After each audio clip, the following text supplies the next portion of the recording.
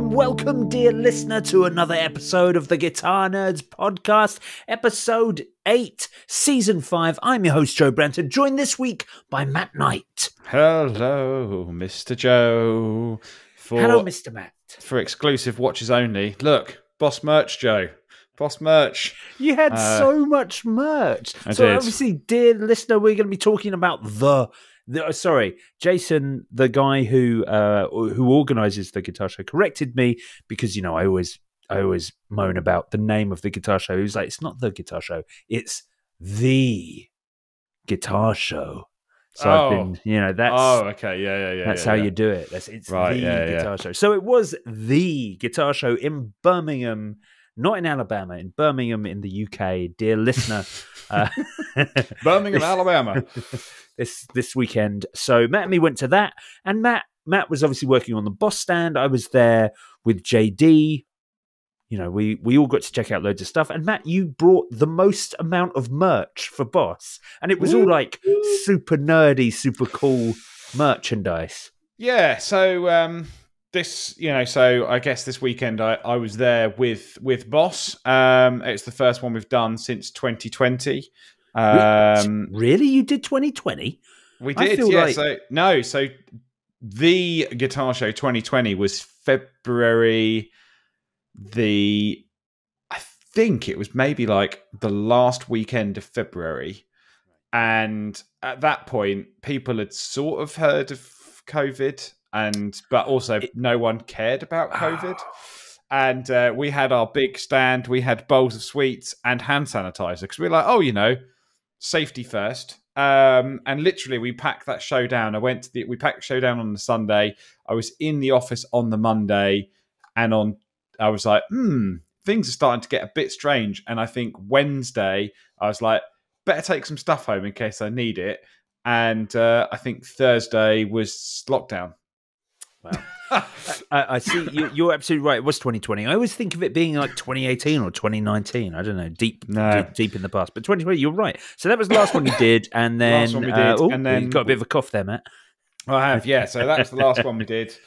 That cough is because of talking very loudly for the last 3 days. 3 days, yeah. We didn't do last year, and then we thought, right, we're going to do this year. And we just wanted to. It was our 50th anniversary last year, and we just thought, like, people need to be branded up. People need to have stuff. People like merchandise. Stuff. So that's what we did. So we had some T-shirts made for watchers. You'll be able to see this. Yeah, I did get one, but I'm wearing my Frederick Effects T-shirt today. Oh, that is cool though. It's got some dogs on it with a bit of script which I can't read. Well, it's the thing, that band. Oh, I've forgotten the name. Live on the podcast. Oh, really famous band. Joe. Oh dear. But yeah, Sonic Youth. It's a Sonic Youth T-shirt redone to be about Frederick Effects. There we go. Now we know. So we bought a bunch of merch, and we thought it'd be great to brand people up. So we did nice rubber wristbands, which people on the YouTube will see. We did T-shirts, we did stickers, and we had a bunch of pedals there, and a good time. We did have a good time. The stickers were very popular. Even people on the Facebook group were like, I put up a picture of Everyone's you, ask me, for and stickers JD, now, and everyone was like, where can I get these stickers? You should make those stickers available to the general public. I think you should do more merch, Matt. I know. Do you know what? I probably, whether I should say this or not, but there's a company called, which I'm sure most people know. There's a company called Redbubble, and people basically make lots of unofficial bits of merchandise for many popular things. And if you go there and you type in Boss, you will see many Boss designs, which I cannot actually endorse. And that is it is bonkers what people are putting up there. Like rip-off stickers and stuff like that. And I'm just like, how is this possible? And some are like genuinely like kind of cool and funky designs. And some of them are like, you've basically done a screenshot of a logo and then just like put it on there as like a on a t-shirt. So yeah, and I can't endorse the quality or the officialness of anything on that website. But you're starting to get things like that, not from Redbubble, because I believe Redbubble actually largely do actual stuff, but you get loads of it on on Facebook these days, where suddenly I'll be notified that a post that Guitar Nerds has put up has got like a bunch of interaction, and it will be that someone with a fake t-shirt account has tagged every single member of like the Guitar Nerds group on a post and been like, get your free official merch with this link, and has screenshot the Nerds logo. Yeah, it's annoying. It's very annoying. But anyway, apart from that, there was other cool merch, which I'm sure we'll get to. But everyone loves a free t-shirt, or paid for t-shirt. You know, we do like supporting the brands out there. But many picks, many other things. So it was a very good show, a good start. But we wanted to go there full brand, make cool stickers, make cool things that people would wear always. And that was a good start to the show. But yeah, first one we'd done since 2020, and it was very. I would say this, Joe, about the show. Two things I noticed. It was the busiest I think I ever remember. It was definitely the busiest one I've ever been to. Jason said it was 40% up on last year, and it wasn't as loud as previous shows. So for maybe listeners who remember previous shows. Or people who have been to a guitar show before, they have a very unique thing at Birmingham, which is looking and listening time and then quiet time. So every 30 minutes, they rotate between those two things. So looking and listening time is volume, and then everything else is headphones. And I tell you what, Joe, the show generally was much quieter this year. Right, yeah. And walking around, I think it's because so many people demo everything through headphones. Well, the thing is, in general, so I really don't like headphone. There are lots of things that I won't even bother to demo on headphones. Fuzz pedals, for example. What's the point? I can't tell what's driving. But you're right in that the alternative is demoing through an amplifier, and it's just so very, very difficult to actually hear anything. You can't really get an idea, certainly not for an effects pedal unless you're wearing headphones, and you certainly can't get an idea for a drive or a fuzz pedal on headphones. So for companies that make fuzz pedals or drive pedals, and we're going to talk about drive pedals launched at the show, it's very difficult, I think, because it's awkward to have a good sound. But there are lots of great solutions. Obviously, people are getting better at coming up with decent headphone solutions. I saw a lot of the new Two Notes. Is it Opus? I can't remember what it's called. Yeah. I mean, quite a few people with like katanas, as much as, I'm on the company clock, but katanas through headphones, because a lot of people like plugging into amps and then headphones out of amps. Sure. But yeah, also quite a lot of multi-effects. I thought quite a lot of people were using multi-effects. Maybe everyone just needs an IR2, Joe. I don't know. But I think certainly headphone solutions have become a lot more popular because of shows like this. In a couple of weeks, I think we're going to the Stomp Box Deli in Hackney, and that's all headphones. Like, you're not allowed to take an amplifier. So I think a lot of shows, bring your own guitar to that one as well. You have got to bring your own guitar. Didn't stop about 2,000 people last time bringing their own guitars. So I think that's good, because it just meant that I think the feedback that loads of people gave the organisers last time was, it was too loud.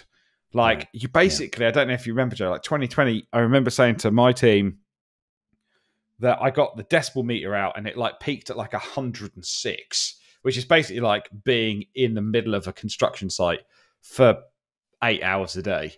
It was like unbearable. You couldn't have any conversations. Yeah. Where this time it felt far more sensible. I feel like they had trialed it in the past. I think they were doing like 45 minutes on, 15 minutes off. But they definitely hit the balance right with half an hour on, half an hour off. I mean, I felt sorry for example, like Adrian and Mikey round at the Thorpe Effects and Redbeard Effects booth, just because they were right next to an Eastern European company called Doro Guitars or something like that. But they basically on the second day constantly had 3 sort of very pirate rocky looking Eastern Europeans shredding painfully averagely constantly. So as soon as it was like you couldn't really demo anything on their booth because they obviously worked on the booth, but crowd time, they just started soloing badly for averagely, not badly, but for the entire time. So sort of Adrian and Mikey were like, I also think I did walk past Hello Sailor a few times, and I think they were perhaps blasting out the volume as well. They definitely were. I was at Great Eastern Effects trying to have a conversation that was very difficult. Although I didn't mind too much because Hello Sailor, Joe from Hello Sailor, he brought the Gibson Melody Maker that I sold him at nice at the London Guitar Show in like 2019 or something like that. So that was cool. I think it was 2019, wasn't it? Yeah, there you go. Well, that's cool. But no, overall though, I would say a very, very busy, very positive experience. Exactly. I thought the catering was better this time. The little calf was also a thing. Oh, I've just done You've done a little. I've just realised I've done a little reaction there. That's a thumbs up for the catering there. Yes, it was better. Me and JD could eat, both being vegans. Last year was very, very difficult because the convention centre, dear listener, is near absolutely nothing because the Birmingham Guitar Show, or the Guitar Show, is no longer in Birmingham. It's in a suburb of Birmingham called Solihull, which is suburbia. And the thing about suburbia, wherever it is, I'm not, having a go at Solihull, all of suburbia is crap. And this was an especially crap bit of suburbia. So there was nothing around. I would say, though, big shout out to Patchoulie's Indian restaurant in Solihull Centre, which we went to on Saturday night, Joe. That was very good. Excellent curry with vegan options as well. Excellent curry. So next time you're around, if you want food, shout out to those guys. Definitely not sponsored. I'm pretty sure he is not going to be listening to the Guitar Nerds podcast at any point. They were very good. I had a very nice meal. We did all get to, good. You, me, Matt, and you and me, and JD, and all the boss guys got to go out for a nice curry on the Saturday night. We did indeed. But overall, I thought they've obviously listened. They made lots of improvements. There was lots of people there. I'm no doubt it's going to be even bigger next year. And just the amount of great people. It really solidified to me how many nice people we know and how many nice people we still need to know. But just so many nice and positive conversations with so many great brands. I thought, I generally just made me feel like there's so many great friendships, and I wish there was more way that you could hang out with everyone, but it's just like you almost want a day where no one attends and you just get to walk around the booth and hang out with other people that work there. Sure, totally. As a community-driven thing, I think the Guitar Show is very, very good. It's wonderful getting to see all of our friends who are in other brands, and I just think there's a lovely unity between, Absolutely. all the luthiers and amp makers and pedal makers. Absolutely. It's really lovely to be a part of. We had a wicked time. Now, on this podcast, Matt and I are going to try and talk to you, dear listener, about some of our favourite things that we've checked out. I uploaded a bunch of pictures onto the Guitar Nerds group on Facebook, and of course you did too, dear listener, because there were quite a lot of you at the Guitar Show. I got to speak to loads of you, which is really nice. Some briefly, some more in depth. Others I got to go out for drinks with. So it was very, very good. It was lovely to see so many of you, and of course you've all posted your favourite bits. There are certain things that are obvious talking points, and I think we're going to try and get into those. We're not going to mention all of these because next week me and JD are going to do a podcast as well so that we can talk about the things that JD and I saw on the show. But I think, Matt, we've got to start off with what I think was probably the winner of most ridiculous thing that was at the Guitar Show. And that was won once again for the second year in a row by Fidelity Guitars, with the very guitar that I shared on the group a little while ago, dear listener, is the DB Dustin Babbage built fretless baritone with a sustainer built in, but the sustainer pickup is specially designed by NRG Effects in order to be able to control each string individually. So you have a switch on the bridge where you can switch on and off a sustainer for each string. The idea being you can create a drone note, so you don't have to use your right hand for that. You can just, that's going to ring constantly, so you can just fret around, you can just slide around, and then maybe you do that, say, on the maybe you do that on the D string, and then you make some nice little triads with the E and the G, or not triads, little 2-note chords. Make the triad with the third note, with the D and the G, and so it basically means you can do cool things by mixing strings that you can pick and strings that you can leave just sustaining infinitely. It was ridiculous. Also, in a custom paint job by, I think it's Missy, I think is the name of the artist. I will check for you, Joe. Thank you. All this information is on the Fidelity Instagram, and yeah, so custom paint job by an artist, NRG built-in effects, fretless baritone in the DB body shape, which is a single cut, which was conceived for Dustin Babbage on a previous custom build that he'd made. It is quite an undertaking of an instrument. I think it's also worth mentioning that podcast listener, which I love, and also podcast listener. Yeah, it's. I just think that's just who apparently had not heard of them until they'd listened to this podcast. Yeah. So, yeah, that's the second crazy one I think he's had as well, right? Because the other one was also had a feedback pitch controlled trem arm system in, if I remember rightly. That's right, yeah. It was some sort of NRG based pitch effect that you controlled via the trem arm. Dustin Babbage has got some great guitars. He has a lovely, I'm pretty sure he has like a fretless Grez hollow body bass as well. He's basically got a great collection of weird instruments that he's never ever going to be able to sell. I love it. And because I'm not on social very much, I've also just clocked on their Instagram. They built a very, very tasteful, sparkly Stella Rosa for Jackson Brooksby. Yes, that's right. In well, a sort of like cool. A midnight blue. I was like, when I saw this, I was like, because Jackson Brooksby, previously of Dipswitch Demos, dear listener, now Jackson Brooksby, he's been on the podcast, you should be watching his YouTube videos, you should be checking him out on Instagram.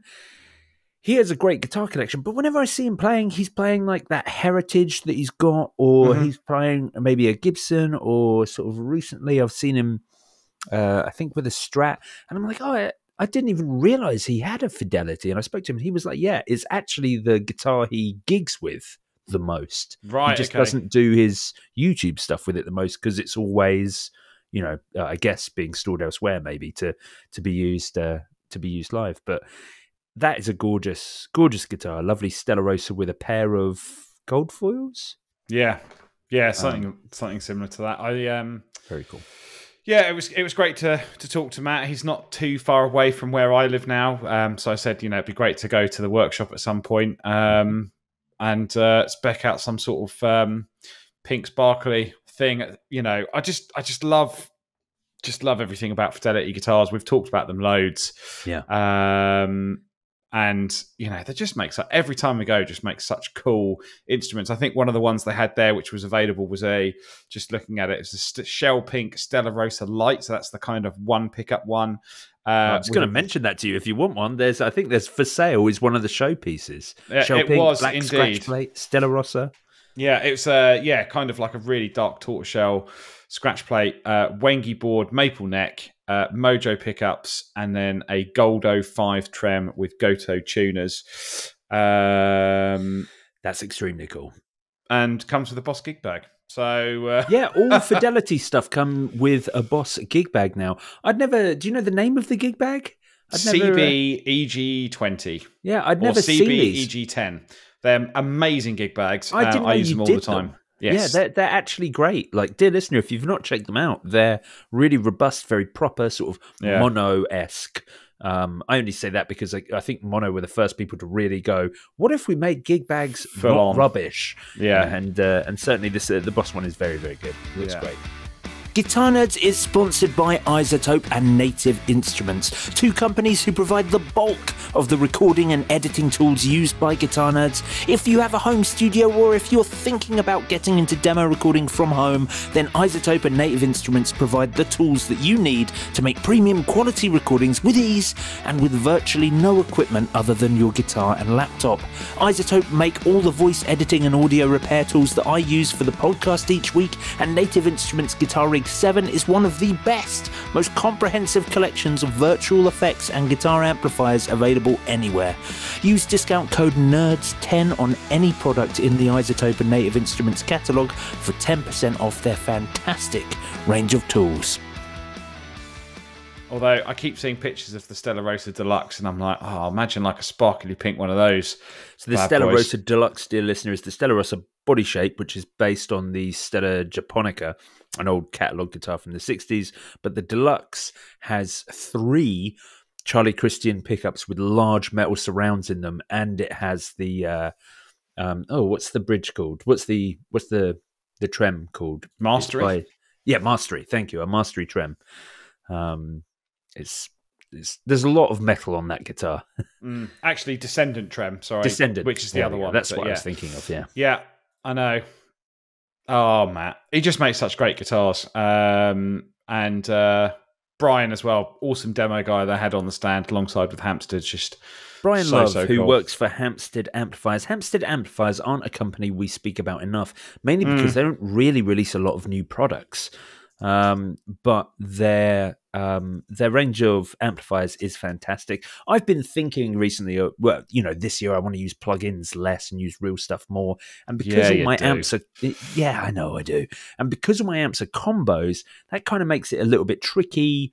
You know, I can't really get an aux box or the Boss one. What's the Boss one called? The Tube Amp Expander. Tube Amp Expander. There we go.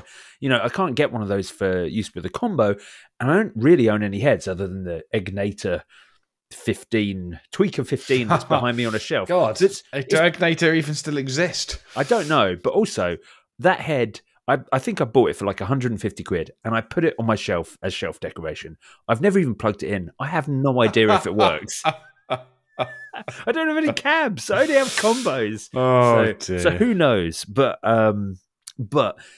yeah, I was thinking, maybe I should get a head and something like a Tube Amp Expander and actually be able to capture pedals a bit better, because I think pedals hit power amps and preamps in real gear much better than they do plugins. I spent quite a lot of time. As fantastic as the Neural DSP Corey Wong and Tone King plugin are, which I use for an awful lot of our stuff, I have to do a lot of tweaking depending on the pedal that I'm running into it, because digital stuff just, when you've got an interface there as well, so much of the gain staging is getting confused in all of that. It's tricky.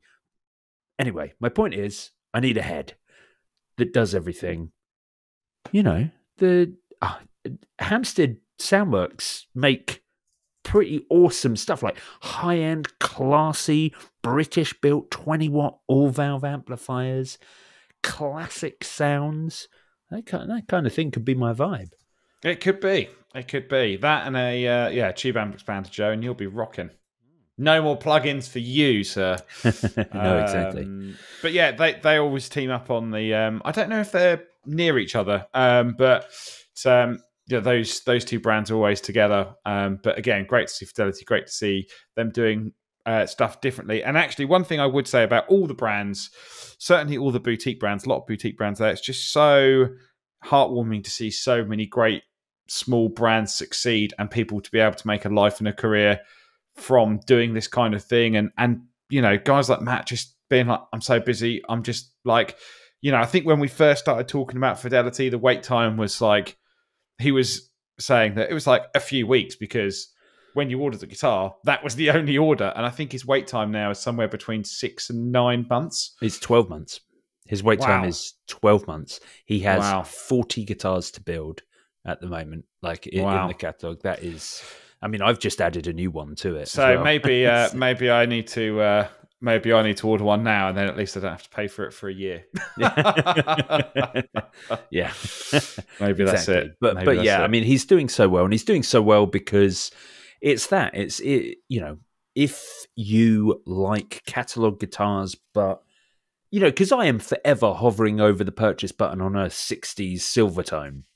And the reason I don't is because I know that it's not going to work.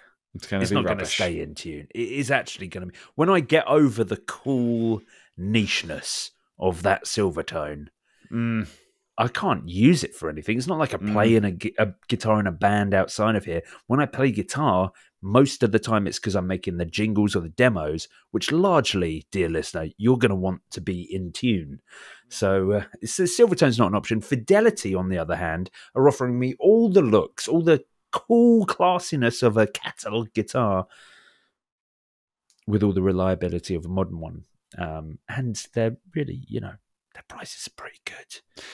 Yeah, I mean, again, that is the thing. The starting prices are so good, but you can make them as expensive as you want. I was surprised just as on Dustin Babbage clearly does. Yeah, he's like, but why not? Why not? I mean, again, perhaps not the most resellable of guitars in the future, but then that shouldn't be the reason that you buy an instrument just so you can sell it in the future. I know. I mean, because I think the thing for me is I like the thrill of a purchase. So I think almost everything I buy is to sell again. Dustin Babbage, that money's gone, That money's gone. It's a fretless hollow body Grez with a flame top. Why not? The two fidelities he has with built-in effects. One of them a fretless baritone with flat wound labellas. I say why not? But yeah, sure. That's great. Again, so good start. Yeah, Fidelity, awesome. Great guitar. Now, before we go any further, I do want to talk about the fact that we did get to check out, Matt, the audience-built Guitar Nerds guitar from the Vintage Guitars Pro Shop. That was pretty cool. They brought it along. They brought it along for the idea was that I was going to take it back, but you forgot. But no, I didn't forget. I didn't forget. I got the train, and they were like, I was like, oh, cool, yeah, I'll take it back. And they were like, great, we'll get the box. I was like, no, I'm not taking a cardboard box with the guitar on a 4-hour journey back to Brighton. So I declined. I let them take it back, and I'll sort it out later down the line. Fair enough. But we did get to check it out, and it was fantastic. And all the listeners that were there at the guitar show got to go and check it out. I had people telling me that it was set up really well and played great. I actually just basically, sort of held the guitar for a bit. I didn't really sit and play it because I only got time with it during setup on the first day, on the Friday. So I didn't have the ability to sort of plug it in or play it or anything like that. But what did you think, Matt? You got to see it? I did. I think the main thing for me is it's amazing that you can customize and have a custom guitar out of that factory for like basically no money. It was so good to see that process from start to finish and then actually see it finished and go, that's a great guitar. And it's a brand that you wouldn't expect to have a custom shop. And this thing has come out amazing. I would say perhaps not the same level as a Fidelity or things like that we're talking about, because it's not that hands-on, it's not that one-on-one, but very much a kind of, I don't mean this in a bad way, but very much like your dream parts caster put together by someone in a really professional way, delivered to your door. Do you know what I mean? It's like a better job than you certainly I would have done trying to put that thing together. And you can basically have whatever you want. So I think that's a real advantage of that Vintage Pro Shop, being able to go, you know what, I want to dream something, perhaps not as crazy as the Fidelity baritone with inbuilt effects, but you want to be able to dream something and make it happen and not spend a bunch of money. So for me, I think that was just a real highlight to see that the process works, and it's a great guitar at the end of it. Yeah, absolutely. The fellas on the Vintage Guitars booth, because they are Vintage are owned by John Hornby Skewers, a British distributor, dear listener. JHS abbreviated, obviously not the JHS. Not the JHS that you might think of. Exactly. But they're there with them, and they distribute a lot of companies, so they also have like Dan Electro for the UK, for example, and Lava Guitars, Lava Music, those acoustics with all the built-in effects. And a few others. They also had their Revo, or Revo rather, which is the new sort of vintage inspired weird. It's almost them vintage doing catalog style guitars, so sort of Burns-esque pickups, maybe like bound hollow body offsets, things like that. It's almost like Squire's Paranormal series, but made by Vintage. Just loads of different weird stuff. So they had all of that stuff is there, but the fellas that were there were saying that our guitar was one of the most popular on the stand. And in fact, on the first day, I noticed they kind of had it snuck around a corner. You'd had to really be on the stand to see it. And by the second day, they'd put it right on the outside as the main guitar at eye level. Which is nice, which is kind of nice. Nice. So people obviously want it, which is good. Yeah, exactly. So they're going to send that to us soon. Yeah, I guess so. They're going to send that to us soon, dear listener, and we're going to do a giveaway. I haven't quite worked out how I'm going to do the giveaway, but you, dear listener, all you people who voted, who chose all the specs for that guitar, one of you is going to win that guitar. And I'll work out how we're going to go about that. But it's excellent, and I kind of wish I hadn't agreed to this second part where I said I'd give it away, because I sort of want to. That's always the problem. It's always the problem. But no, I thought very cool, and again, it's great to see. Great to see that process from start to finish, and a really cool guitar at the end of it. Exactly. Now, Matt, I want to talk about some of your favourite things as well. Before we go into that, I do want to make a little shout out, dear listener. Obviously, we've mentioned that we have the Stomp Box exhibit coming up in 2 weeks in London. Please come to that, dear listener. If you're in the UK and you can get to London, it's going to be fantastic. We're going to be there. We're going to have a great time. And a few weeks after that, on the... Man looks at date. On Saturday, the 23rd of March, there is the Alternative Guitar Show in Kingston in London, which is a super micro guitar show with just a handful of great brands, including Frederick Effects, including Thorpe, including Fidelity, including Zona guitars. There's there and you know a load of others. That's not the only ones that are going to be there. It's its first year.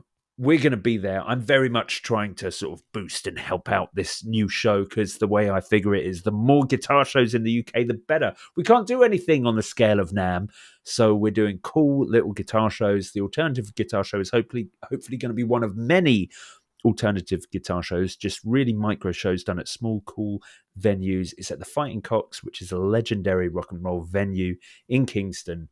Come down. It's free entry. It's well good. Alternative Guitar Show is the name. You can check that out, all one word, on Instagram, or I'll be posting about it on the Guitar Nerds group. So please do join us for that one. Matt Knight, cool. Let's talk about some of the things that you checked out at the show. Yeah, let's start with Wynyard Guitars, which I think we spoke about maybe. We've definitely spoke about them before, because I think we saw them at another show. Yes, it was actually, I met them at the Birmingham Guitar Show last year, and I was half cut, and I sort of like started to agree to put down a deposit on one at a time where I absolutely didn't have the money to. But I had to sort of back out of that later on. But they make the best relics, like 51, 54 style P basses, Esquires, Telecasters. They do their weird stealth casters where they look like Esquires but have hidden pickups under the guard. Oh, the relicking it's perfect. They are gorgeous. We struck up a conversation because I had a Boss t-shirt on, and the guy was using an ME 80 to demo. And I'm going to remember his name and give him a shout out, because I think his name was Guy. I was like, this guy, and his name was Guy. Guy Lewis, chief mechanic at Wynyard Guitars. Yeah, I was using an ME80, and I was selling him basically up to an ME90. But one of the guitars that he had on display was his Stealthcaster series.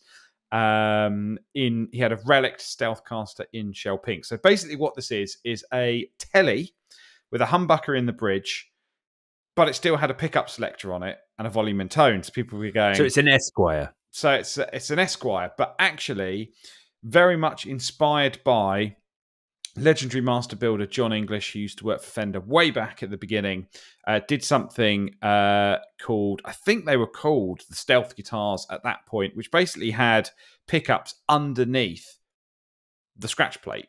So it looked like an Esquire, but actually had other pickup sounds. The problem was that they were just normal pickups, and they weren't really particularly hot or balanced for being under the scratch plate. I see. But those guitars go for like £10,000 now. They're kind of like one of those sort of Fender gems, I guess, because John English was such a sort of legendary builder. I didn't know these even existed. Yeah, I think he was the guy that trained John Suhr, and then obviously Suhr gone on to make Suhr guitars. Anyway, so he's made these with bare knuckle pickups, and in conjunction with Tim at Bare Knuckle to make the right pickups for him and his guitar. Very much a kind of classic T style, but yeah, this kind of stealth thing. So you get a lot more pickup options on it.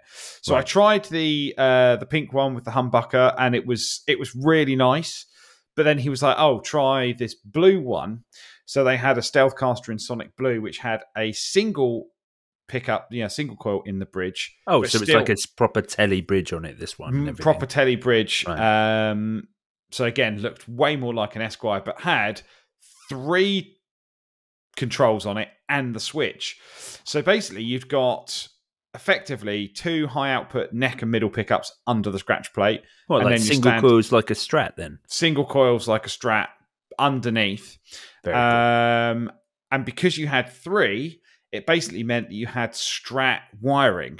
So you kind of had these 4 and 2 positions that were very much kind of sort of twangy Strat sounds. You had a very kind of bright sort of country-esque bridge pickup, and then you had a real kind of Strat-like neck pickup. Really nice sort of chunky neck, rosewood board. I was like, I'm in. Absolutely, I'm in. I think it was one of the best guitars I've played in ages. You are echoing exactly what I felt about playing his 51 style precision. Yeah, well, bass. I think he had a 51 there in all black with matching headstock, right? Yeah. Which I thought was very cool.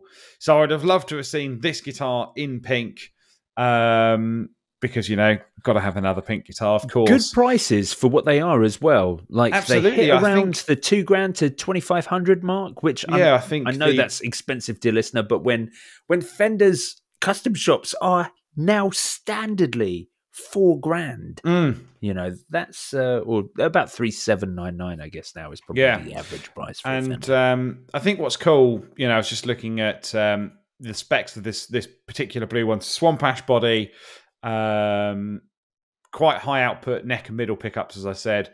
Soft C/D profile, so quite chunky. Maple neck, rosewood fingerboard, Graphtec. Nut, so obviously high quality parts, Clusen tuners, brass saddles already. Guitar Nerds is sponsored by Stringjoy Guitar Strings, the world's first true guitar string custom shop. The thing that I love most about Stringjoy is just their attention to detail, their dedication to making their strings the best in the world. And that's a labour-intensive task that they don't shy away from. Stringjoy are also innovative. They're always looking for new ways to make strings better. As guitar players, we've become so used to all the shortfalls of commercially available strings that we stopped even looking for them to be better, last longer, intonate well, easily. Stringjoy bring all of that to every pack of strings they make, and they're available almost as readily as any other generically made guitar string. Stringjoy strings are available at stringjoy.com and at 400 plus dealers across the globe. If your local store doesn't stock Stringjoy yet, ask them to. And then I've just remembered by looking at it, it was volume tone, and then the second one was a blender control, so it allowed you to blend the neck pickup in any position, so that kind of Gilmore type thing. And then effectively you also get a comprehensive build book. So one thing that you can order is basically a book, and it's all the pictures of your guitar being built step by step, which is very cool, and comes in a hardback. So you get that with it as well. I think that guitar was $2,350. So something very much sort of on my. I would absolutely, love one of these. think it's time for a new guitar, Joe. So at some point this year, it's going to have to happen, I think. Well, you haven't made your Guitar Nerds purchase of 2024 yet, so I know. There you go. Maybe I need to order something because it will take like 9 months to wait, and then you just need to save up. Then that'd be fine. Well, it comes out the company account can weather that sort of thing. These days. So I actually thank you very much, dear listener, because Guitar Nerds is back in the top 10 most listened to hobbies podcasts in Great Britain.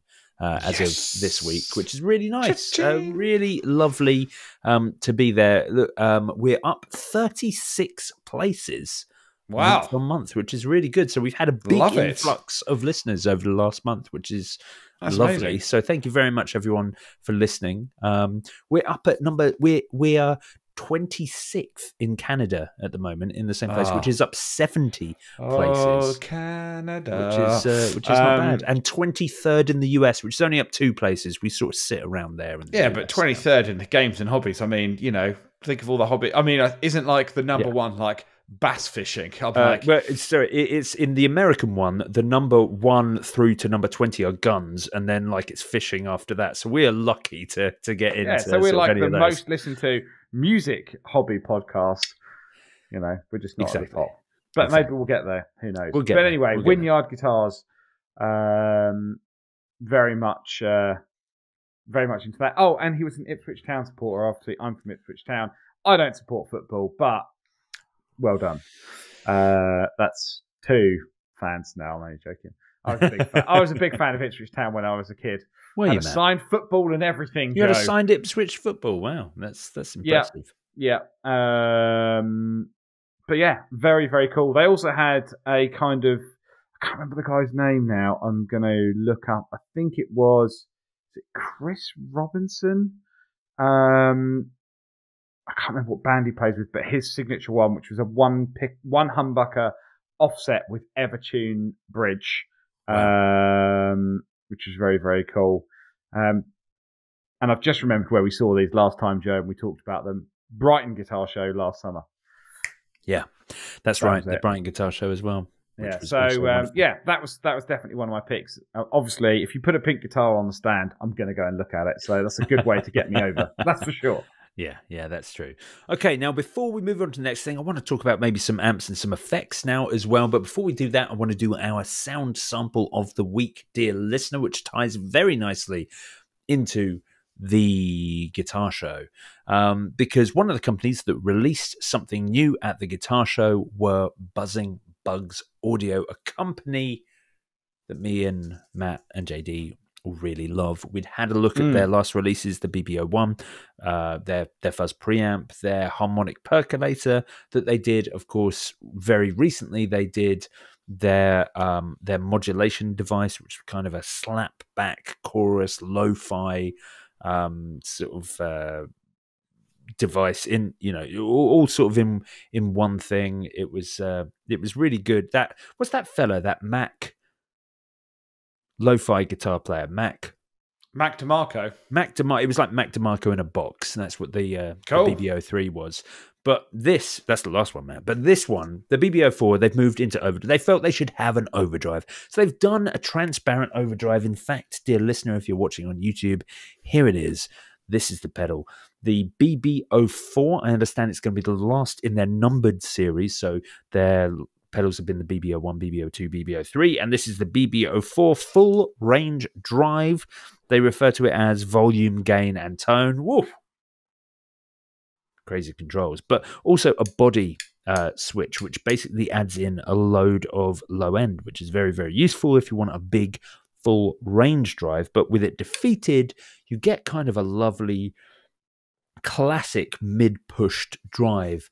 I just think it's an excellent pedal at what it does. What it does is a very simple thing, but it does it incredibly well. So for the sound sample this week, I recorded the demo using very, very clean. It's just like a DI signal. I'm using the Corey Wong DI preset, which just sort of gives you a little bit of warmth, but it's very, very dry and clinical. And then I'm using everything from the BB04 to sort of make the different guitar tones. Obviously, I've added a little reverb and stuff to thicken some of the guitar lines out. But all this stuff, excluding the bass, is done with the BB04. I think it did a great boxy rhythm sound, and then like engaging the body switch gave me a really nice, thicker lead tone. I just kind of felt it did a good job of everything. So here's the track. You can have a listen, then Matt and I will talk about it afterwards.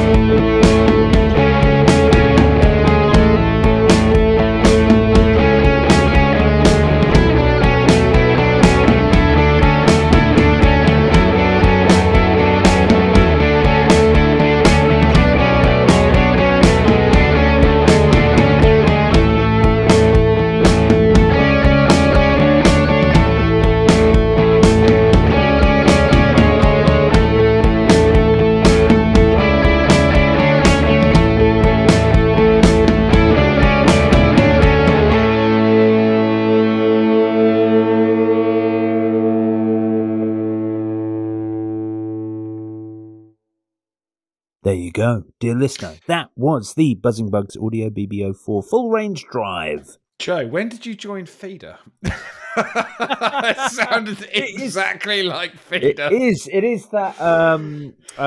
When did you buy a CD player, Joe? Because I need to know when you bought a CD player. It is actually. It's not even in a different key. I was like, oh, it's because that song is just A and D, right? With the with the little flat in the interim.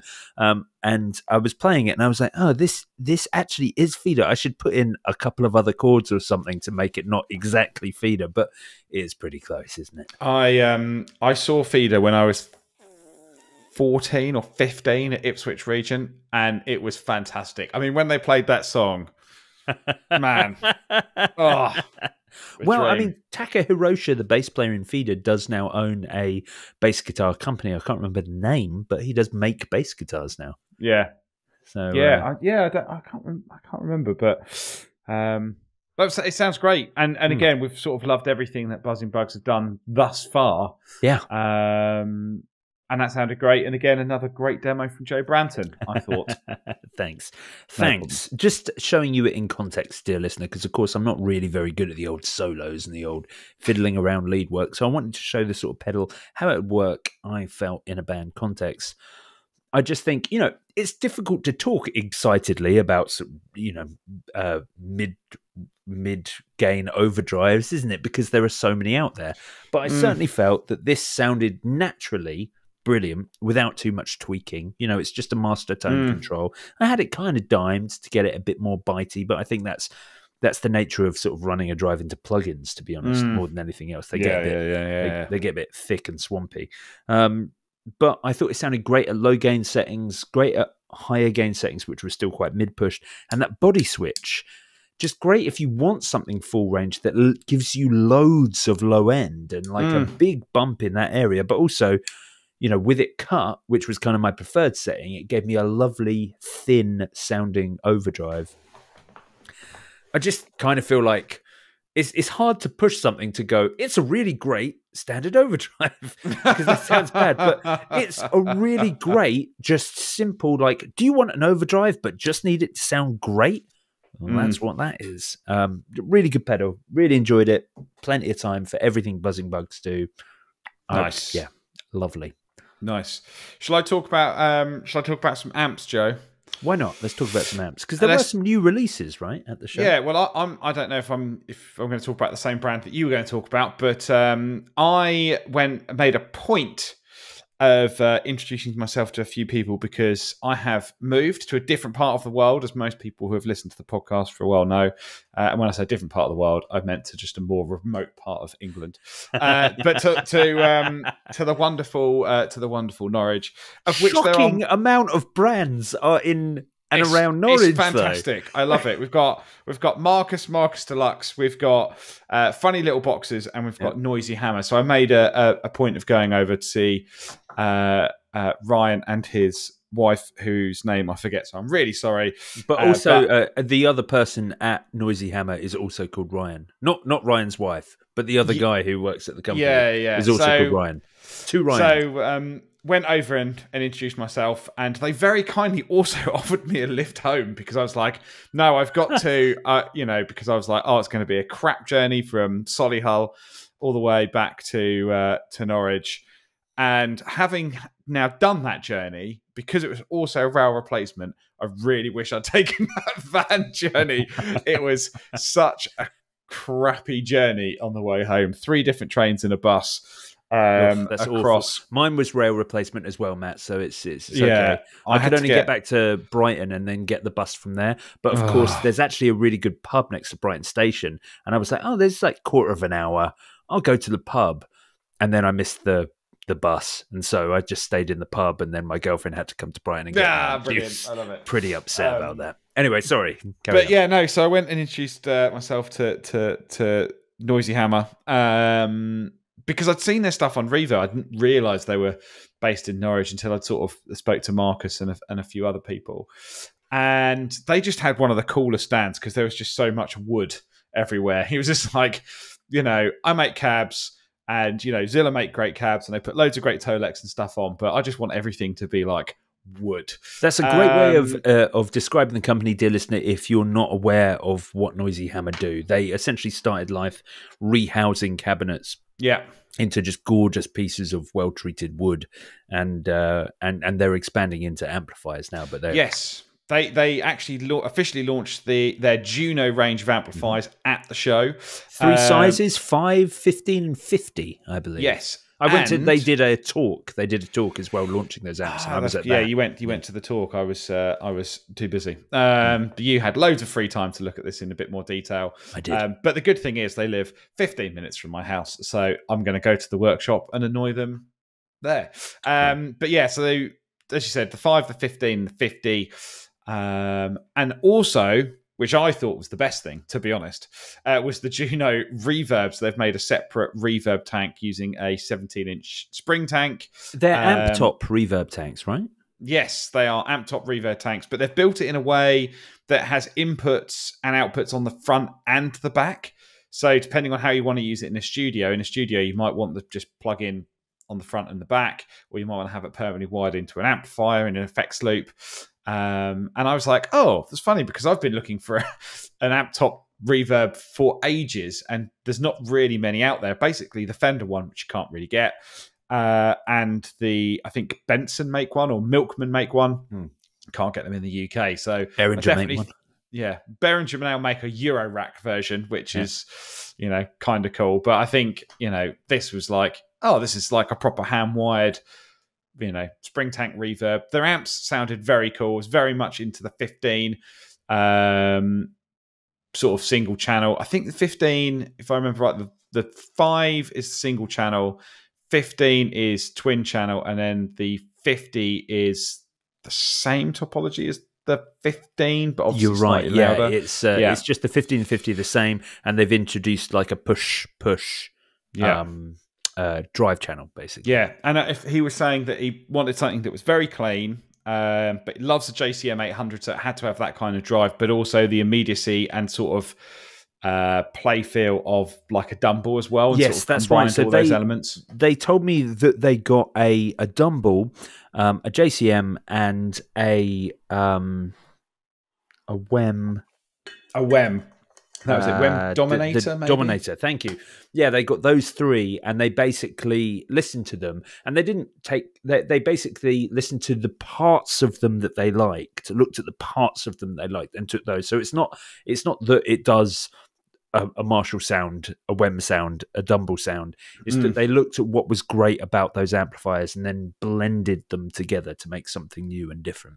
Yeah, which is very cool. But yeah, I'd not really come across this brand until recently, and then it was great to go there and great to know that they're on the doorstep. And now I'm just like, oh, everything they make is wicked.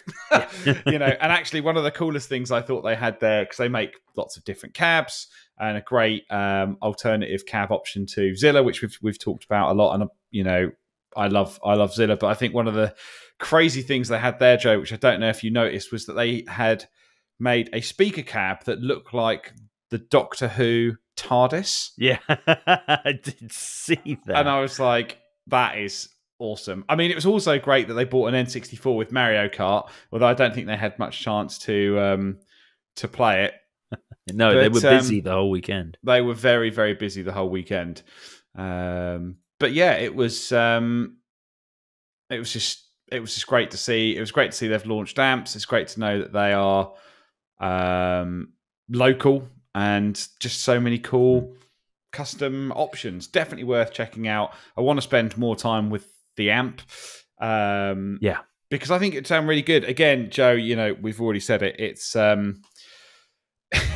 it's just trying stuff at shows is rubbish when it's really loud, because you just don't really get a feel for it. It's not really your environment.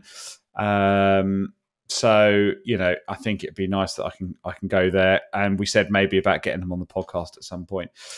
One other thing that they also make, which you have to check out, because there's not many people in the UK making this, and we've talked about something similar before, but they also make very cool wooden guitar stands as well, which look really, really, I didn't really know they did nice.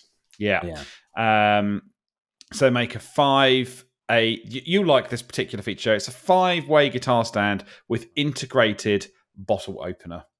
Oh. So on one side, there's a little bottle opener so you can crack open your beer and pick up your guitar, which is very, very cool. That's very cool. I'm into that. I can get 290 quid, but all handcrafted, proper wood cabinet. Just looks really sleek.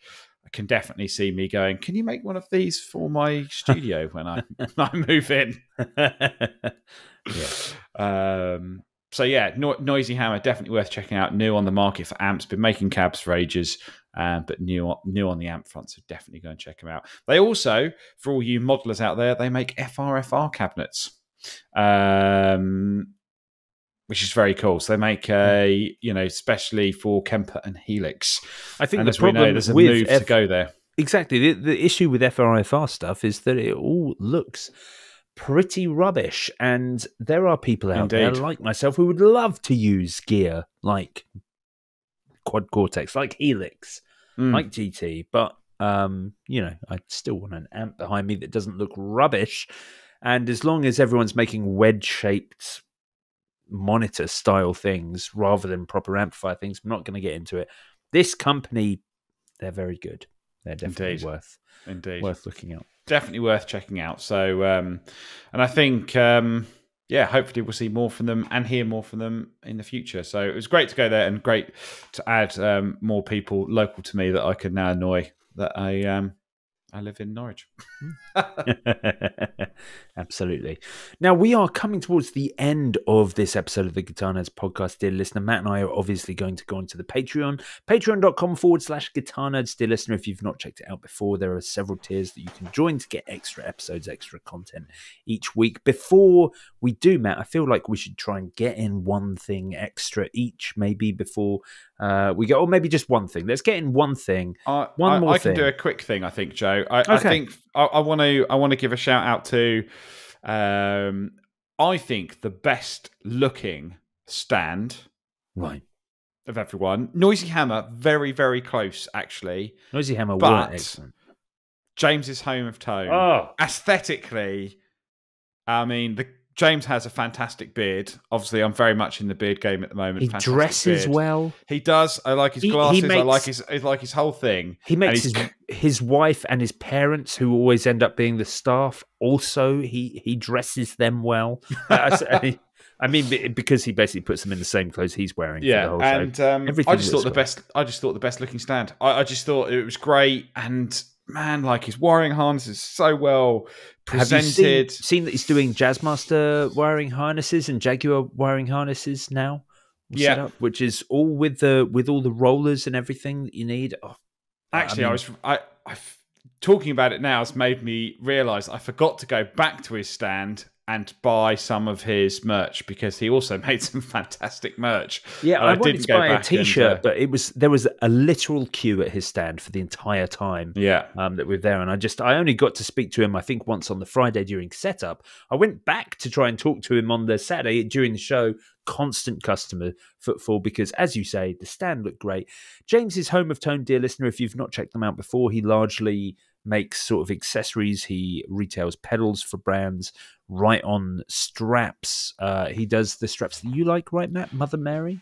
Best straps. Friend, the person I work with went and bought a very nice pink flowery Mother Mary strap. Absolutely the best. And then I saw he bought one. I was like, probably going to have to buy another one now. They are the best straps. Hands down. Yeah. If you've got no morals, then yes, they are the best straps. If you do, then right on are the best straps, dear listener. But, of course. He does both of them for each side of the war. But he also does amazing harnesses. He does those pep boxes that are being that are now back in production. Which is really cool, and just a great range of pedals. Yeah, very cool. A very cool stand indeed. Very, very cool stand. Yes, absolutely. Now, before we go, Matt, I do want to thank all of our Patreon supporters, our top-tier Patreon supporters, as we do every week, because without you, dear listeners, Matt and I wouldn't be able to do this all the time and, flamboyantly go to guitar shows. And I think as well, I would also say thank you to every podcast listener that came up and said something to either me or Joe over the course of the weekend as well, because it's great to meet people that listen to the pod, realise that actual real people listen to it. And again, they might not be in the industry, as it were, or some of them anyway, but just to be part of the Guitar Nerds Collective, it was great to see so many people. So thanks for everyone that came up and said something at the show as well. Absolutely. Completely agree. It was lovely.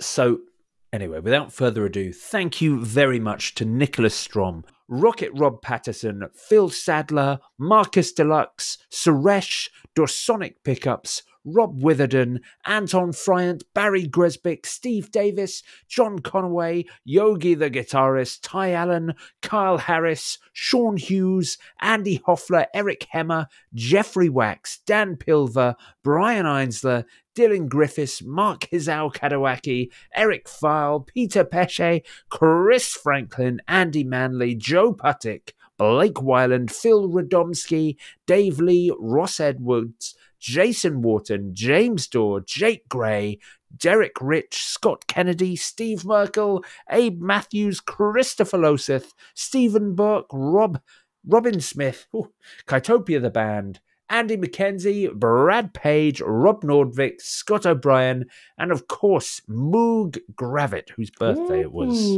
the other day. Happy birthday, Moogie boy.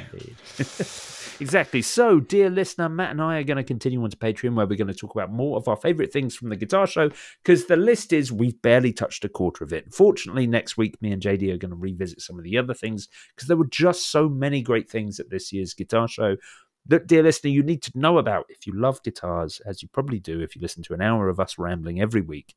These are things you need to know about. We're going to head over to Patreon, patreon.com/guitar nerds.